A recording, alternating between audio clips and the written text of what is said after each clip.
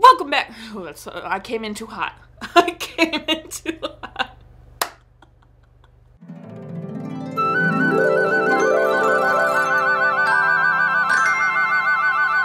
Welcome back to Every Disney Movie Ever. My name is Jess, and I am watching Every Disney Movie Ever. Today, I'm going to talk about Hero in the Family. Hero in the Family is a 1986 Magical World of Disney television release. It is directed by Mel Damski, cinematography by Paul Goldsmith, editing by Stanford C. Allen and Rod Stevens, music by William Goldstein, and it's written by John Drimmer and Geoffrey Loftus. Mel Damski is best known for Lou Grant, Psych, and American Dream. Paul Goldsmith is best known for Flight Plan, The Lost Boys, Captain Corelli's Mandolin, and America's Endangered Species Don't Say Goodbye. Stanford C. Allen I covered in the video about the richest cat in the world. The link will be in the description. Rod Stevens is best known for The Greatest American Hero, The Rockford Files, and Nightmares. William Goldstein I covered in the video about Lots of Luck. The link will be in the description. John Drimmer is best known for Medal of Honor, Tales from the Dark Side, and War Dogs, America's Forgotten Heroes.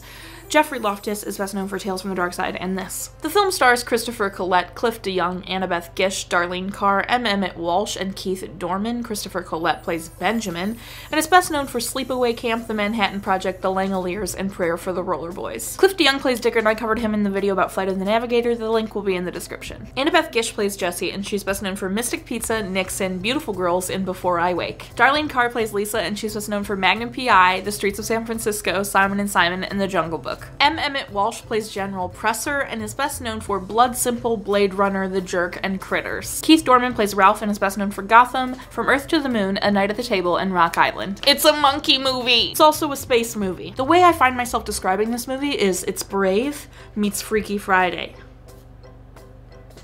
I shall explain. The film is about a dad and a son. The dad is a really famous astronaut named Digger Reed. He was the youngest person to walk on the moon, and he's gone to the moon, well, not the moon, just space a lot, and he's a really famous pilot, and everyone knows who he is, so he's really famous, and the kid ain't about that because his dad is kind of a turd blossom. So Benjamin hates being recognized for his dad because his dad's kind of a turd blossom and doesn't really pay him any attention or really parent him. He's just like, haha, I'm a really cool dad, and I'm gonna make you be exactly like me, and blah, blah, blah, blah, and Benjamin hates that, naturally. Well, the dad, whose name is Digger, is being sent on another space mission with a monkey named Orville. On this mission in space, they're supposed to retrieve samples from this ring around the Earth that is made up of rocks or crystals.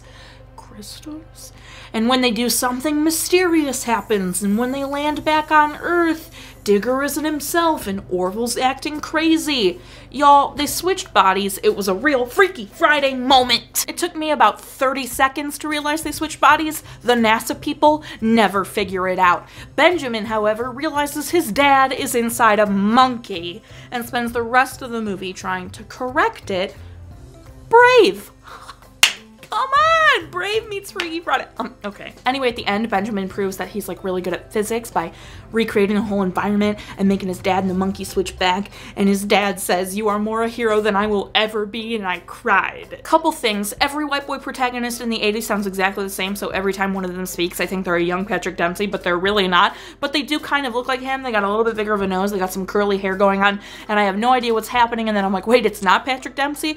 Okay, that's fine, I guess. The music was incredible. It reminded me of the Chipmunk Adventure. Did anyone ever see that movie? Because it's amazing. If you haven't, Chipmunk Adventure, they fly around the world in hot air balloons and collect dolls filled with diamonds and money. Like, hello, it's awesome. Anyway, I digress. The music was like that, which is fire.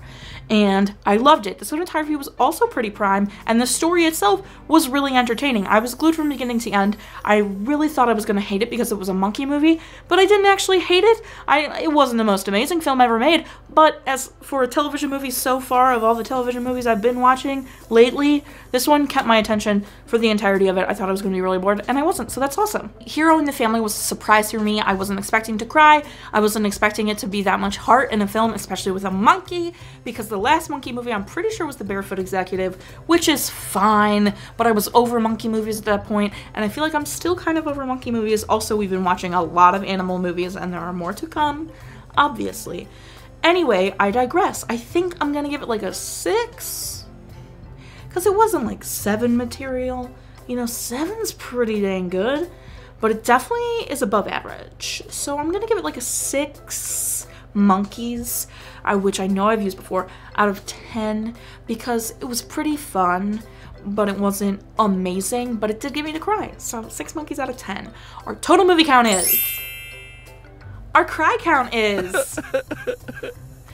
Parent death toll is still the same. If you want to keep up with the movie I'm watching when, follow me on Instagram and Twitter, and you will find out what movie I'm watching when. I put up videos every Monday, Wednesday, and Friday. Until next time, comment, like, subscribe, and I'm not sure if you are, so you do, and don't be John Represser about it.